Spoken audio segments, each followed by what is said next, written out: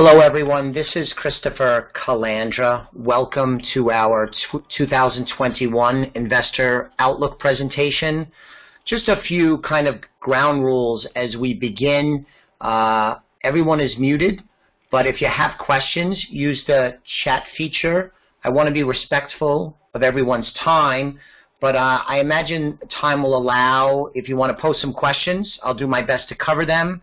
If I'm not able to cover them, given our time constraints, I will follow up with you, or the office will follow up with you in regards to your questions after the fact. But hopefully we'll be able to get to some of them today.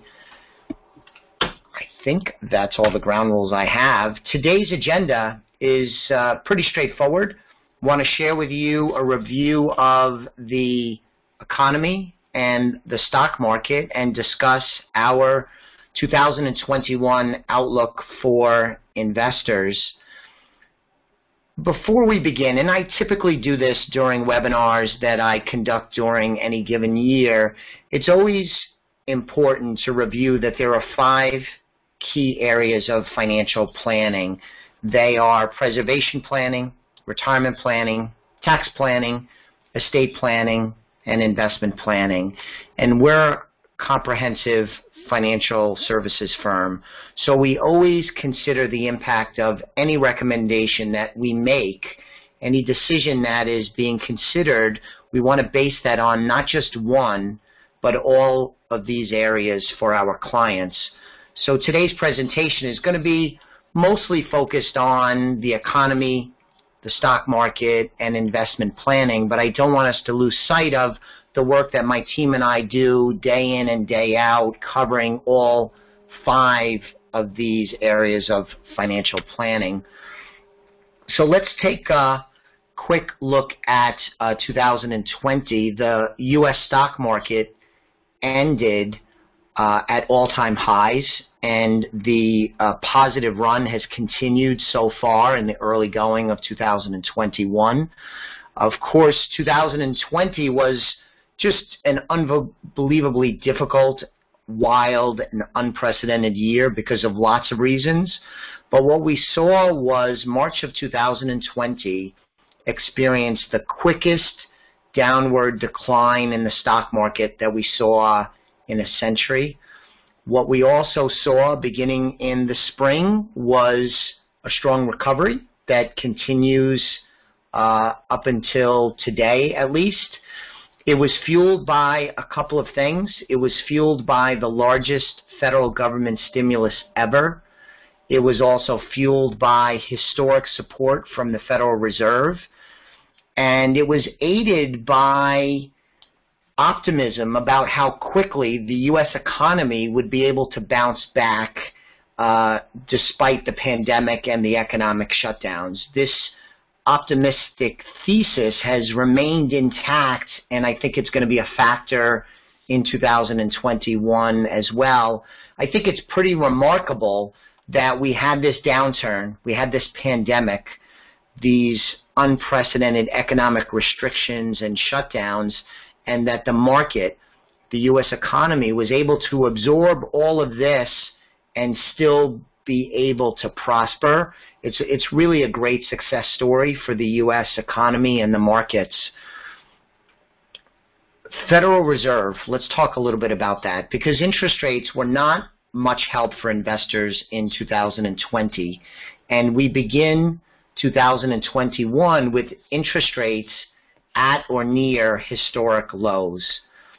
The Federal Reserve chairperson is Jay Powell, and he announced again in December 2020, in the meeting that the Federal Reserve had, he reiterated that interest rates will stay close to zero for the foreseeable future. The Federal Reserve is on record pledging to keep interest rates low through 2023. I would take their guidance at face value. Of course, that could change, but I think expectations for interest rates going up should be very muted. Expectations should be that interest rates are going to stay at these very low levels for quite a while, probably through 2023, as I mentioned a moment ago. I also want to say that Congress has acted very aggressively. They approved $3.5 trillion in emergency relief and stimulus in 2020. To put that in perspective, this was the largest action in the face of a recession that the U.S. has ever done. It was one of the biggest aid packages in the world. Going back to interest rates, you could see from the chart that interest rates on your average bank money market in this country is 0.09%, and the average one-year CD is 0.16%, just incredibly low. That means $1 million in allocated to a bank money market on average would earn $900 over the course of a year. It's just crazy low. It's hard to believe, and it's hard to believe that that's going to stay with us a while, but I believe that is the case. It also means these low rates become a challenge when investors are seeking income, which is very common for retired investors or investors that are approaching retirement to position assets so that they could generate income. This, of course, becomes much more difficult when you're in a 0% interest rate environment, and that's something that we here at Elliott Wealth Management and our clients try and cope with to find new solutions and be creative to meet the needs of clients seeking income in this 0% interest rate environment. It seems to me that one of the puzzling things about what occurred in 2020, and there are many, but one of them is the puzzling disconnect between what the stock market is doing and what the economy is doing. And what I mean by that is that the economy has recovered some compared to the lows we experienced in the first quarter of 2020. But the recovery has been a little fits and starts. There's been some good news and some bad news. So we're experiencing an economic recovery, but it's not perfect. But when you contrast that with the recovery of the stock market, the recovery of the stock market has way outpaced the recovery in the economy and has raced ahead in its optimism. I'll also add, although it's not on the slide, it also is puzzling how much of a disconnect there is between the stock market and Main Street America. I have been in this industry for 29 years. I became a financial advisor after graduating from college in 1992, and I have never seen such a disconnect between what Wall Street is thinking about and how it's acting and what you see on Main Street America. It really is a crazy turn of events, and I'm not sure. I think a good question is, how long can there be a disconnect before things start to come in better alignment? But so far, this disconnect has stayed with us for many months, and I'm not sure how that's going to change, but it's something that I think an awful lot about. This market rebound reflects that Wall Street is really optimistic about the prospects for 2021, but it also, as I just mentioned, accentuates the disconnect between the stock market's wild success and the fact that so many American households and small businesses are struggling. I think it's great that Wall Street is at all-time highs.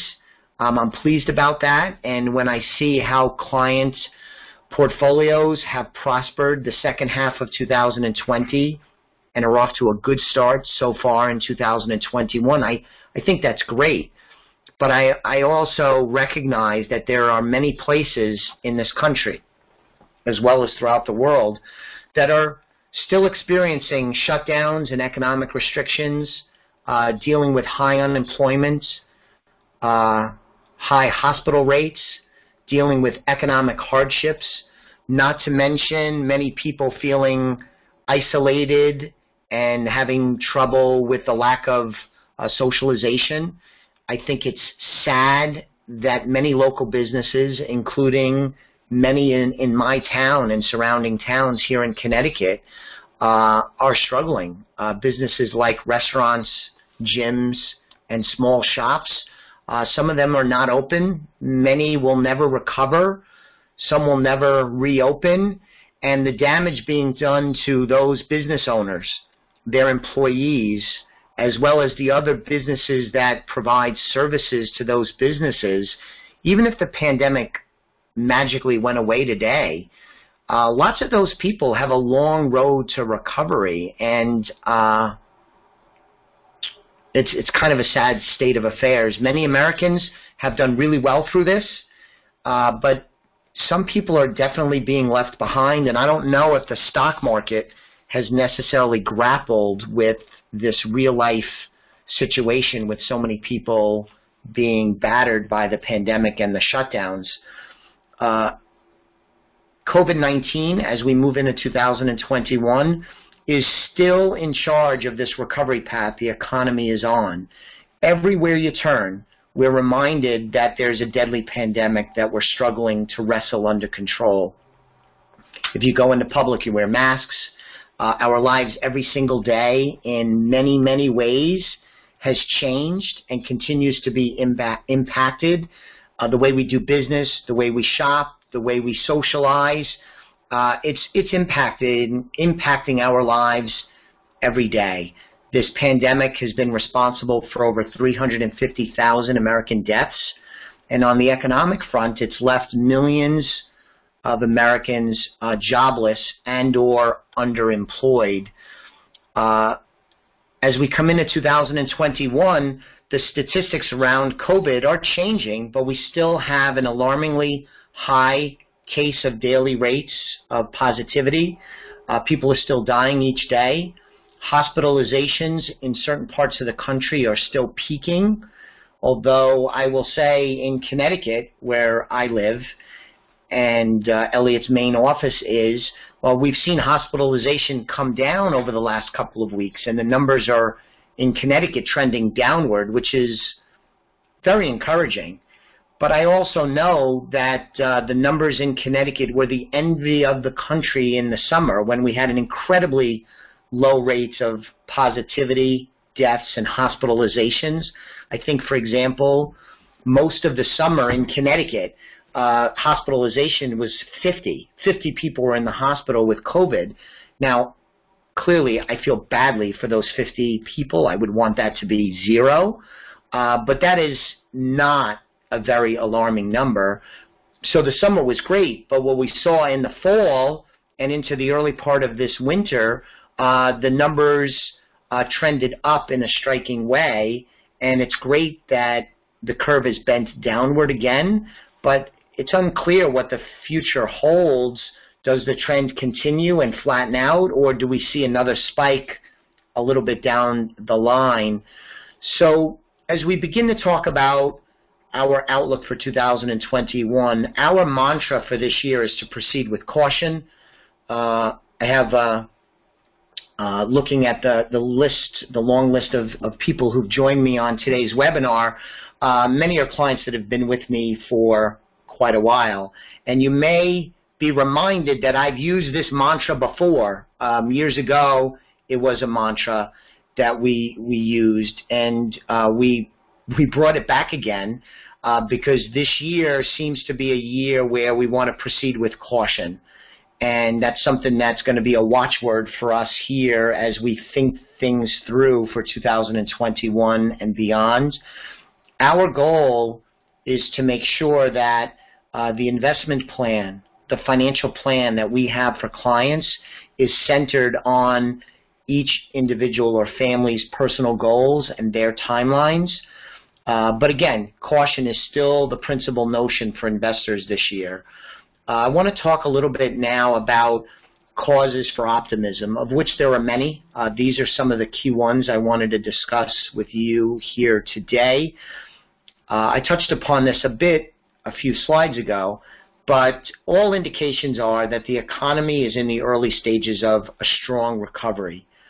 The thesis for the stock market has been that this recovery that's taking shape will be strong and powerful, and it will be sustained. And that thesis has not changed for many months now. And as long as the economy is moving in the right direction, and it doesn't have to move in that right direction very fast, but as long as it at least is plodding along, I think that thesis for a strong recovery that's powerful and sustainable will continue to help the markets. One element of this is the concept of pent-up demand in the economy. So if all of you listening today are like people I've spoken to over these last many months, most people have things that they want to do when the coast is clear. Now, I recognize the coast is clear will be different for different people in different parts of the country, but most people have things that they want to do when the coast is clear. And almost all of that list of things to do will create economic activity that will be unleashed when the coast is clear. And I think that this pent-up demand proposition is also helping the market look beyond today's pandemic numbers and looking beyond today's healthcare crisis and thinking about when this pent-up demand gets unleashed, it's going to do wonders for the economy. I'll add that I think some of this pent-up demand is also going to be some price insensitivity. So people are anxious to go back to traveling. Business people want to go see their employees, their coworkers, friends and family. They want a vacation. They want to go to ball games, concerts. They want to go to the theater. They want to go do the tourist thing in big cities. There's a lot people want to do, and they're going to be anxious to spend money to do these things. I mentioned a second ago that I think they'll be price insensitive. I think in a lot of instances, people will say, well, you know, I used to go see my family in a faraway state for a week, but now I'm going to go for 10 days. Or I want to go to a ball game, but I'm going to get better seats. I used to go see a Broadway play once a year, but I'm going to go twice. People want to make up for what they missed out on, and there'll be some price insensitivity, which I also think will help with the economic recovery and create some terrific economic activity. So that's another reason for optimism. Of course, the vaccine, it's on its way. It's being rolled out. I saw a statistic that said that more Americans have already been vaccinated than had contracted the COVID virus in the first place. If you read the news reports, the rollout is messy. It will be messy. This is an enormous undertaking. There is an unbelievable amount of logistics involved in this, and the Biden administration, like the Trump administration before it, will take some criticism about the rollout. It's going to be messy. The market, though, the economy, though, is focused on, are we going to get a rollout? Will Americans get vaccinated? And when that happens, will we be better off? And I think the answer is yes, even if there are some missteps along the way. Additionally, it's worth noting that U.S. businesses, and I think this is something that I wish, my personal wish, has got more attention in the media and just the public discourse, is the U.S. economic system is amazing. It's very dynamic. It's very strong. And the ability of U.S. businesses to adapt to the new environment in 2020 is very impressive. On a dime, businesses figured out how they needed to change to protect their employees, to serve their customers, to leverage technology. And they did this not flawlessly, but they did it fast enough, effective enough, so that the economy, although it cratered in the first quarter, was able to rebound in a very strong way and sets the U.S. economy up for continued success. This ability for businesses to adapt and evolve and take advantage of new opportunities in this new environment is continued reason for optimism. This strength of the U.S. economy has been with us probably since the founding of the country, but I think it represents that in 2020, despite lots of problems the country has and challenges that it has to overcome, it's still an economy that is the envy of the world in many, many ways. So that in and of itself is cause for optimism. Next, I wanted to follow up on what I already touched on. The federal government and the Federal Reserve has put a lot of money into the hands of Americans. What the U.S. government has done, inclusive of the Federal Reserve, makes the relief efforts of the Great Recession back in 2008, 2009 seem like that was setting up a lemonade stand on a street with some 12-year-olds. I mean, the government has thrown so much money at this problem. There's a lot of money sloshing around in the hands of Americans. I mentioned how many Americans are struggling and hurt by this, and I'm sensitive to that. But I also recognize that many Americans have come through this okay financially. They did not lose their jobs. Their incomes were not hurt. Their prospect for their careers and their financial fortunes are at least as strong, if not stronger, than it was a year ago. And some of this has been helped by this money that's been put out on the street. As I said, there's a lot of money sloshing around, and the federal government and the Federal Reserve, I think, get credit. Yes, that means the Trump administration gets some credit because they reacted to this pandemic in a very strong way, and this money that they put in the system, I think, contributed to this economic rebound that has also helped the stock market. Now, some of you might be listening to this and thinking about, okay, there might be negative ramifications to this down the line in terms of the debt and in terms of the U.S. budget. And I admit that that is a concern down the line, but we were in a significant crisis, the likes of which we had never seen in our lifetimes, and it required an extraordinary effort, and we'll deal with later, but I think the government deserves credit for acting decisively in a big way to help out the American people as well as the American economic system last year. And I think that's cause for optimism because the government and the Federal Reserve is willing to do things, including things that have never been done before, to help us get through this nasty episode with the pandemic. The Federal Reserve is very accommodating. You could read that as keeping rates low. It's accepted in economics that low rates spurs economic activity. It's very inexpensive for businesses to borrow money to get through this difficult period and maybe even borrow money to expand operations and take advantage of new opportunities. It's inexpensive for people to borrow for homes. I think that's part of the reason why you've seen residential real estate values in most parts of the U.S. have done well through this. Part of that is these extraordinarily low borrowing rates. And last on my list is the opportunity for the new administration, Joe Biden's administration. They have an advantage. They're not burdened by the mistakes or the perceived mistakes of the previous administration. They get a fresh start.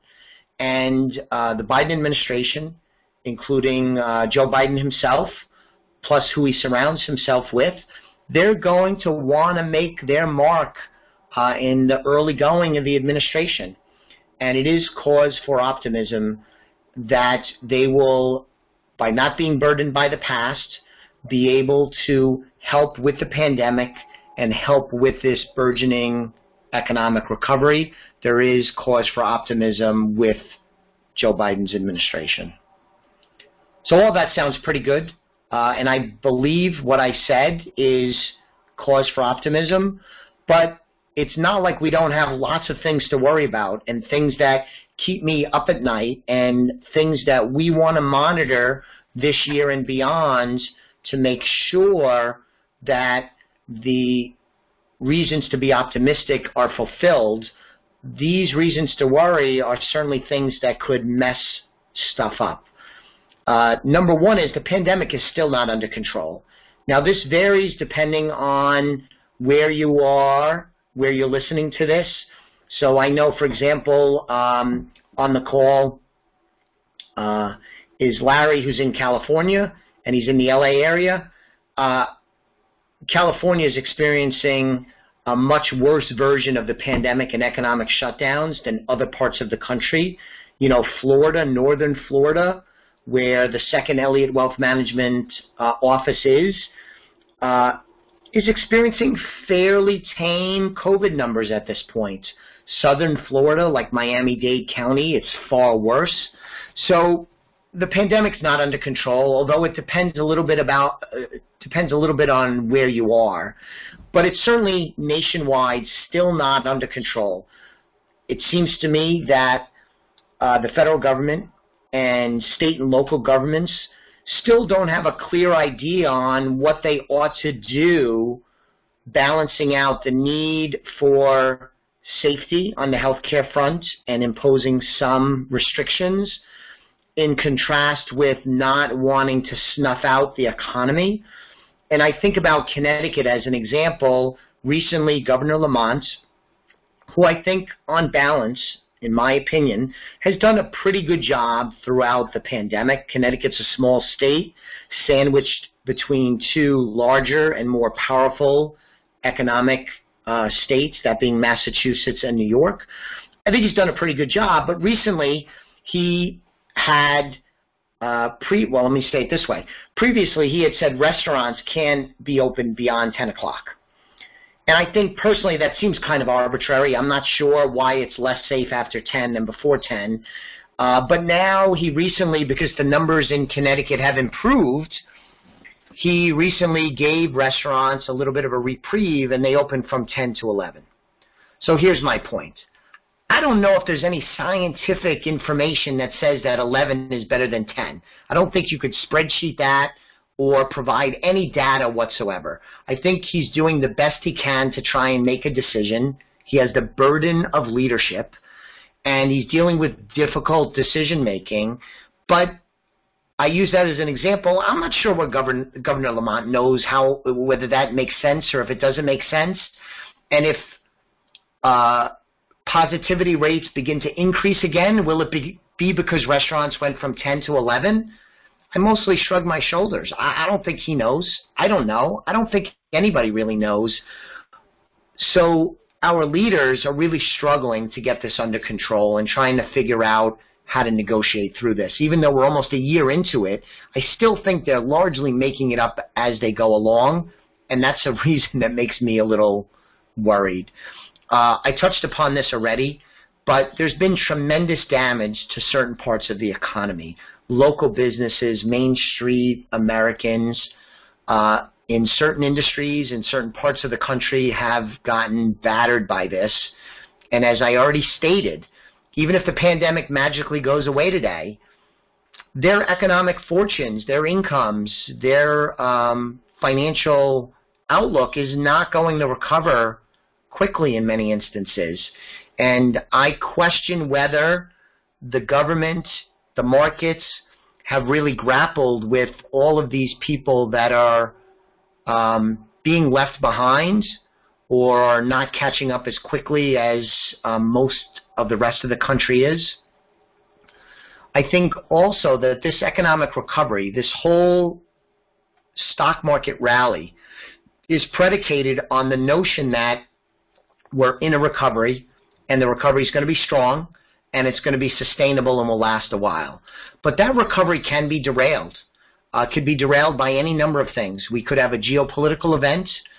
We could have a worse than expected outcome with the pandemic. One of these variants of the virus could have set us back on the healthcare front, which could upset the recovery thesis. The administration could make economic missteps. You know, their policy prescriptions, both legislatively and through the various policy making that a White House can do without going through Congress, you know, they can make mistakes and they can upset the apple cart in terms of the recovery. So we have to watch very closely to make sure that the recovery thesis stays intact. But there are any number of things that can derail the recovery, which would upset the economic recovery thesis. I want to talk about stock market valuations next, which might be a dangerous subject because it's a little bit, can be in the weeds some, but I said at an earlier slide that the U.S. economy's recovered, but the U.S. stock market has recovered at a much faster rate. And what you find now is that the stock market is at the higher edge of traditional stock market valuations. So market valuations change over time.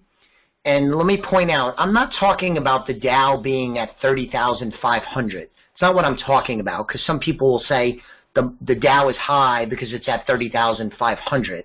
I'm talking more about if you invest $100 today into the stock market, how much are you going to get in corporate earnings over this year and the expectation for earnings in subsequent years? And that ratio between investment and earnings and expected earnings is very high from a historical perspective. Now, many of you know me pretty well. I'm a geek. I'm a finance geek, and I'm also a history geek. And history is a good guide with this. Historically, these stretched market valuations cannot continue in perpetuity. Something will have to give. Now, there's a few things that can happen. It's possible that the economic recovery thesis plays out well and the economy and corporate earnings grow enough, increase robustly enough that you grow into a more normalized valuation. That's definitely possible. That's sort of what the market has been counting on over these many months, but it's not a sure thing. It's possible that the market has to come down to get valuations into a more normalized level. And that is certainly possible. We have had a very good run. The fourth quarter was stronger than the third quarter last year, and this year has already gotten off to a positive start. It's certainly possible that we have some type of correction that brings market valuations down because you bring down the price of what you pay for stocks. And if you did that and the earnings remained constant, you would get more normalized valuations. It's also possible that maybe the stock market goes sort of on pause mode. You know, maybe doesn't grow much, maybe doesn't shrink much, but just marks time and allows the economy to recover and earnings to recover some more to get back to more normalized valuations, to get more into a safer historical range. There's also the possibility, which I do not dismiss, although I am a student of history, that maybe this time is different. So much in our lives are different with the pandemic and technology and all kinds of things. The pace of change in our life is incredibly fast. So maybe this time is different.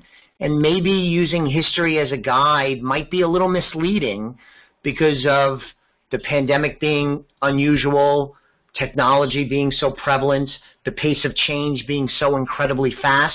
Maybe this time is different, and these high stock market valuations can be justified and carried for longer than history would tell you. Again, I don't discount that completely, but what I want to say in terms of an area to worry, that's something that I want to watch incredibly closely this year, is this stock market valuation topic, because it seems like something will have to give at some point. It doesn't necessarily mean something bad has to give, but that's really a key thing that we're going to watch. It's something we always monitor, but it's almost like the most important thing in figuring out how we want to deploy and invest money is factoring in the stock market valuation topic. And then lastly, the new administration. You may notice that it was cause for optimism, but it's also a reason to worry. The new administration comes in and are put on the job during this difficult pandemic and economic shutdown. It's not shutdown, but you know what I mean, where we're still dealing with restrictions. The economy is not acting normally, not because of economic reasons, but because of governmental restrictions. And there's reasons to worry. Can the administration make enough good calls to help the economy and help the market carry out this recovery thesis? As I said before, there's reasons to be optimistic, but there's reasons to be pessimistic. One of the things that I worry about in the administration, and this is a personal opinion, and I know politically, looking at the list of attendees, well, let me take a step back. I love the fact that in my clients, people that I deal with, that they're from all different walks of life, different ages, different viewpoints, and they run the spectrum politically. I have lots of clients that I've worked with for a very long time that are very conservative, some that are very liberal, some that are in between. So my opinion about President Biden's administration, one of the things that worries me is the risk of a knee-jerk reaction that anything President Trump did needs to be overturned. And I'm not saying there aren't things that can be improved on, but it seems to me in the early going, I think he signed 43 executive orders already, and that breaks the record. I think like President Obama did 4 or 5, and President Trump did, just a handful. I mean, he's broken the record in terms of that, and he won the election. He's entitled to do what he wants to do as president. I said the same thing when President Trump entered into office. But my worry is the knee-jerk reaction that anything Trump did needs to be overturned. And that could potentially lead to trouble because not everything Donald Trump did while he was president was bad or misguided. And the supporters of President Biden, some of the more vocal elements of his party, kind of have just this, hey, shorthand. If Donald Trump liked it, I don't like it. If Donald Trump didn't like it, then I like it. And that shorthand could come back to bite the administration and cause some trouble with this economic recovery. So that's my personal opinion. You may disagree, but that's something that I want to watch. Talking a little bit more about the administration, and again, I know some of you were incredibly worried when President Biden was elected, and I know many of you were extremely excited that he was elected and that Donald Trump was not going to be in office for 4 more years. But let's look at the new administration. They are currently working on plans as we speak, negotiating with Congress. The Biden administration is negotiating with their own party, their own leadership in Congress, as well as entertaining bipartisan buy-in from the Republicans. But I think it's likely we're going to get more stimulus. How much, the shape, I mean, that still has to get hammered out. The market likes this. I think we could debate the wisdom of putting more money out on the street and what might come later on in terms of the negative consequence of this. If they called and asked me, I would prefer to see more targeted stimulus. What they've done thus far, and it made complete sense in 2020, is very little underwriting. They just put money out on the street. And we all know examples of people that got extra unemployment that was sort of ridiculous. The person that was working and making a small amount of money and were getting state unemployment for $100, and then all of a sudden they got $700 because the federal government added $600 to the tally. And now they were making more money than they did when they were working. Yes, there are stories about that. Yes, it's true, and it is a sign of government inefficiency. But what the government needed to do last year was get money out fast.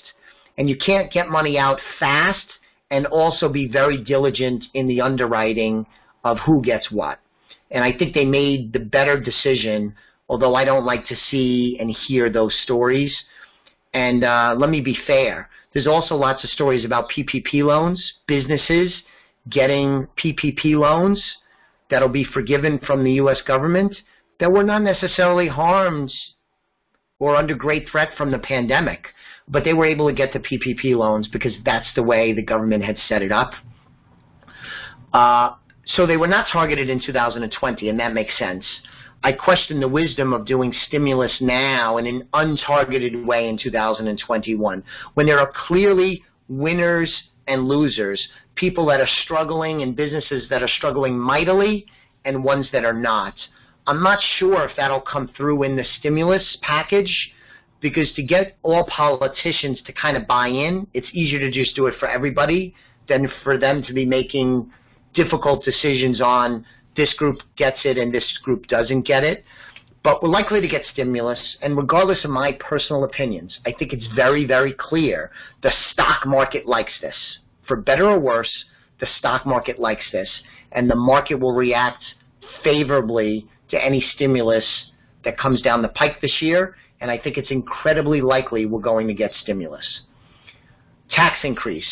President Biden on the campaign trail talked about tax increases and undoing the tax legislation that was passed in President Trump's first year in office back in 2017. That legislation reduced rates, expanded brackets, reduced corporate tax rates as well as personal tax rates. It's a little unclear as to if he would be in favor of getting rid of the entirety of that tax law, or if he would target certain aspects of it, such as the corporate tax rate. It's very unclear. My personal opinion, my current thinking on this, is that is not something that President Biden will try and get done in 2021. I think he has his hands full. I think there'll be other initiatives that he'll try and get done legislatively. I think that might be more of a topic of discussion in 2022 or maybe even 2023. So some of my clients, as I've spoken with people since the election, are very fearful that tax rates are going to go up dramatically in the short term. I don't see it that way. It might be that President Biden and his administration would like to do that. I just don't think they're going to be able to get to it that quickly. We'll have to see how it plays out. We did a webinar back in October about the election, providing a historical perspective. And one of the things that I learned in the preparation for that webinar is that in the recent past, a new administration usually gets one signature legislative accomplishment in their first 2 years. For President Trump, I already mentioned that was the tax law. Prior to that, for President Obama, it was the Affordable Care Act, also known as Obamacare. So I think with the new administration, what I want to watch is where is he going to seek a big legislative signature kind of victory.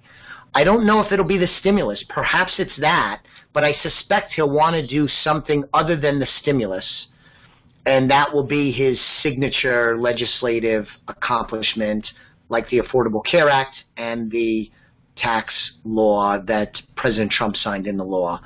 But I'm not sure where he's going to go. I just don't think it's going to be a tax increase. Vaccine distribution, I already touched on this. A politician, when they're campaigning, you know, they say a lot of things. And when you get into office, you're not always able to do exactly what you said you were going to do, and it's not as easy as you might have claimed it would be on the campaign trail. All politicians do this. We've all been around. We all know that this is the case. Well, it was very easy on the campaign trail to say we're going to do the vaccine rollout and we're going to do this, that, and the other thing. And I think the administration will do a good job with the rollout. But as I've already said, it's likely to be messy. It's likely to be uneven. Some states are better prepared to do this kind of thing than others. There's been stories out of New York about New York City maybe fumbling their vaccine rollout and having to destroy lots of vaccine doses because they weren't taken care of. You know, I think that stuff is going to take place. It's inevitable. But the new administration really needs to execute well on this vaccine rollout. It's part of what they campaigned on. It provides a nice contrast with the perception that the Trump administration bungled many things. We could debate whether they did or didn't, but lots and lots of Americans believe they did. And if President Biden could do a better than average job rolling out the vaccine, that'll do wonders for his administration, not to mention helping get the healthcare crisis under control. And then the last with the new administration is trade agreements. You know, President Trump was very active and undid a lot of what President Obama had done on this front.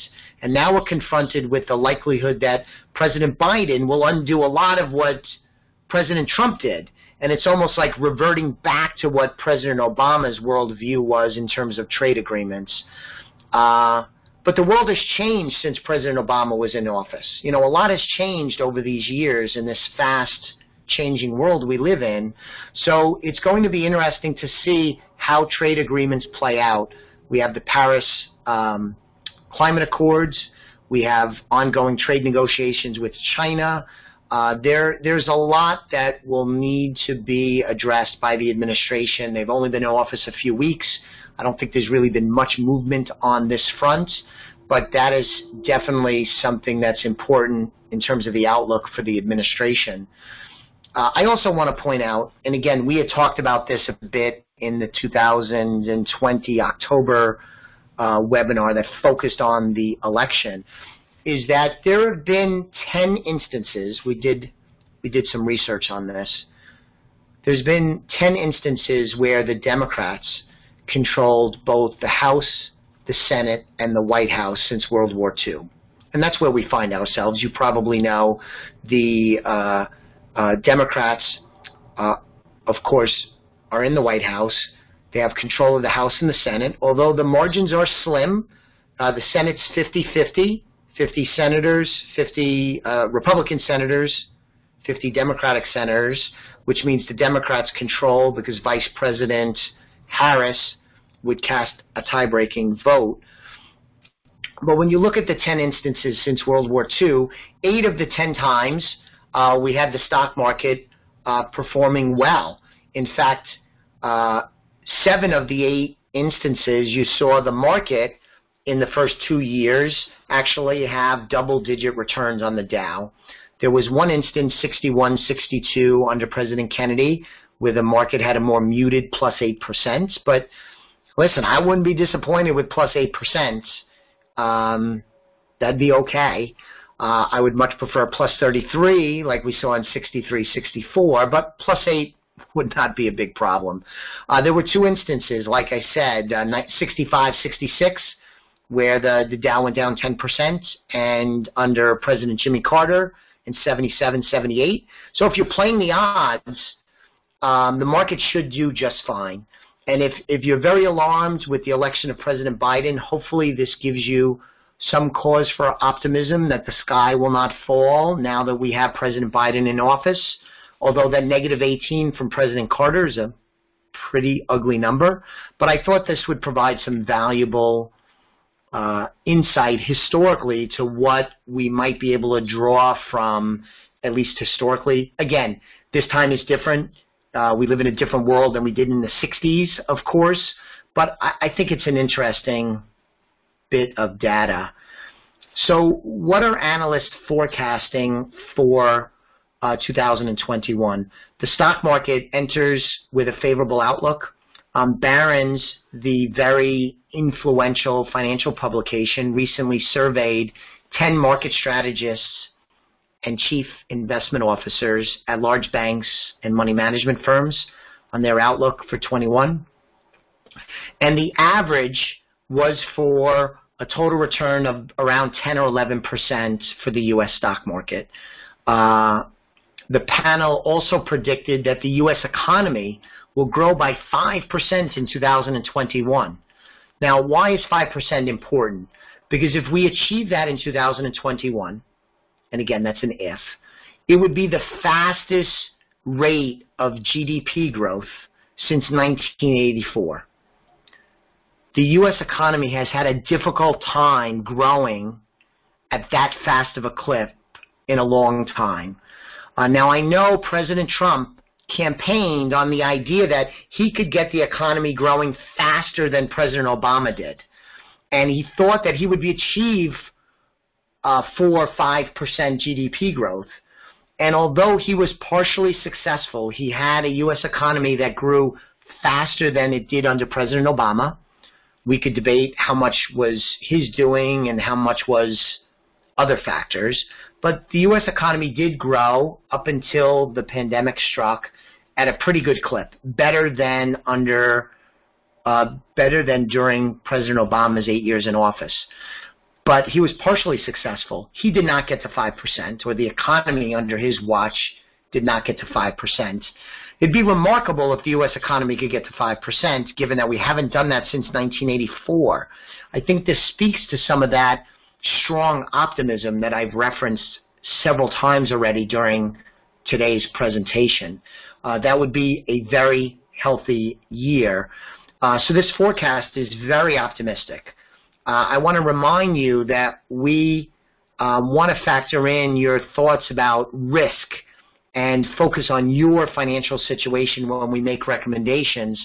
But I think this analyst's outlook for 2021 is important because it's another highlighting of this economic recovery thesis that took hold last year and is still intact today.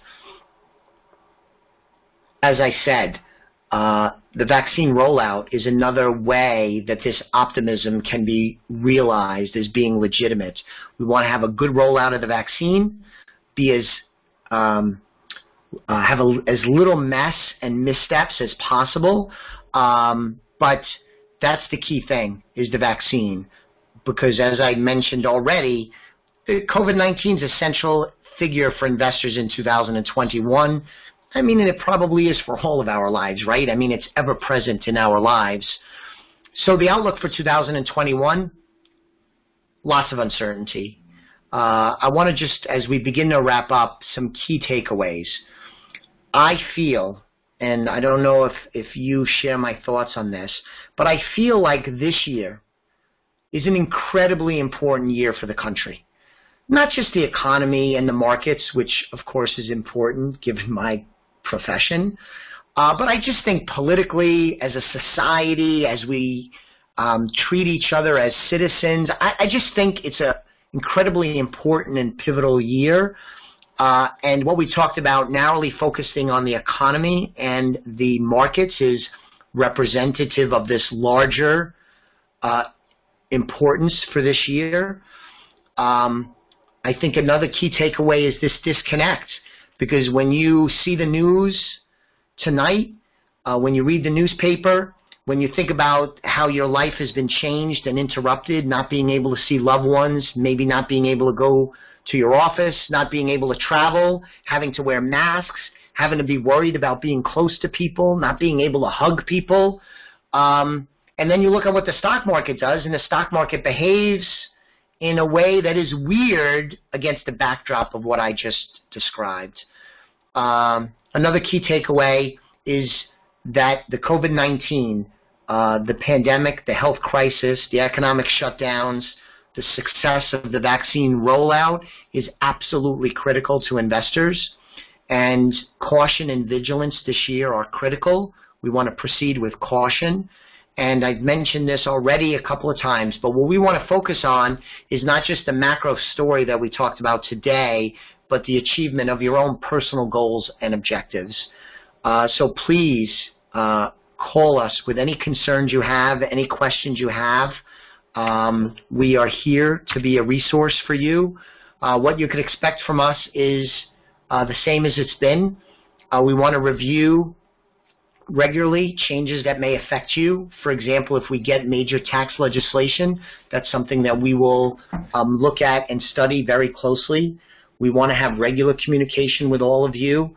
That includes webinar, the Simply Financial podcast, monthly mailings, strategy review meetings, all of the different ways we could connect to hopefully help you win with money and achieve your financial goals. We expect we're going to have more frequent discussions with many people given the wide variety of changes and uncertainties that we're dealing with, and we're ready for that in 2021. In fact, we look forward to it. We're going to continue to review what's happening on the economic side of things, but also what's happening taxes with estate planning and investment issues for our clients. If you know of anyone which might benefit from a fresh perspective given all the change and tumult of 2021, please keep us in mind. We would welcome introductions that make sense, again, for folks that might be looking for a fresh perspective from us. Your health and your well-being is our highest priority. I appreciate, the entire team here at Elliott Wealth Management appreciates the opportunity to help you with your financial needs, and we look forward to long-term successful business relationships as we plan for your success together. So thank you so much for listening. I went a little long, and I want to wrap this up at the 1 hour mark, but I did have some questions about sort of the topic du jour. We had a market event related to several stocks, particularly GameStop and AMC, the theater chain. And, you know, real quickly, and I could probably spend hours talking about this because I find it fascinating, but suffice to say, this is a narrowly tailored event that was for these particular stocks. It was not an economic event. It wasn't even really a market event. It was something specifically going on with these stocks. And it was a speculative event revolving these stocks, which I don't think for most of us with our planning really impacts what we want to do today, tomorrow, or next week. If you happen to have owned GameStop and made a lot of money, that's great. If you happen to have bought it at the high, it's down 70% the last 2 days, well, then your speculative bet did not work out. But what you had is the big boys, the hedge funds, they shorted these stocks heavily. Shorted meaning they took positions that would increase in value if the stock price went down. But they shorted a lot of the stock. So like GameStop, they had shorted 140% of the shares. So they were heavily weighted into this trade. And so some investors using new platforms and social media forums like Reddit and Robinhood on the trading platform side, you know, started buying into the stocks and got the stock prices to go up. And then what ends up happening is, and I don't want to get too far into the weeds, but if you're a short seller, you have to go buy stock to cover your shorts. But there wasn't, because they were 140% into the stock on the short side of things, there wasn't enough stock to go around. So you had buyers via the Reddit community buying stock, bidding up the prices. Then you had short sellers who wanted to cover their positions, also wanted to buy shares. Well, there were too few shares to go around. And what do you have when you have supply and demand interruptions? If you have short supply and a lot of demand, it drives up prices. And that's what we had. We had a speculative explosion in prices because you had a shortage of shares available. Once that's relieved, eventually GameStop is likely to return back to something more similar to what it's worth economically, which is much closer to the very low price it was trading at well before this. Everything else in between is a speculative game of chicken, and there's a lot of smart money, there's a lot of dumb money. It's a crazy situation. I'm not involved in it. I don't really want to be involved in it, but that's my quick answer on that. So we are at the 1 hour mark. I want to thank everyone for joining me today. I appreciate you spending a few minutes with me. I hope you found the information valuable. We will post this on the Elliott Wealth site. That's www.elliottwealth. So if you want to revisit any of this, it's available on the website, or you could contact us and we could email it to you. And feel free to share it if there's anybody you think would like to listen to this and check it out. I hope you all have a very safe and healthy 2021, and I also hope we also have a lot of happiness and joy in 2021. Thanks again. I'll talk to you all very soon.